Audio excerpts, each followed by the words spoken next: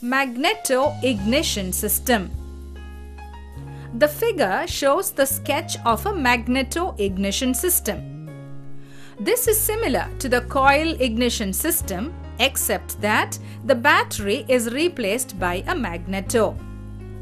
The magneto consists of a rotating magnet and a fixed armature.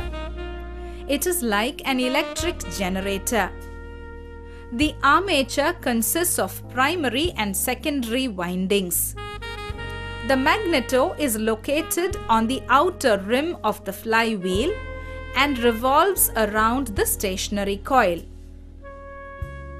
The primary winding, ignition switch, condenser and the contact breaker form the primary circuit, and the secondary winding distributor and spark plugs form the secondary circuit.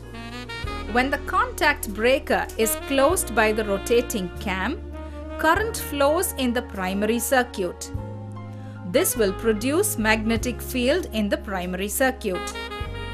When the contact breaker is opened by the rotating cam, very high voltage is produced in the secondary coil due to the sudden collapse of magnetic field.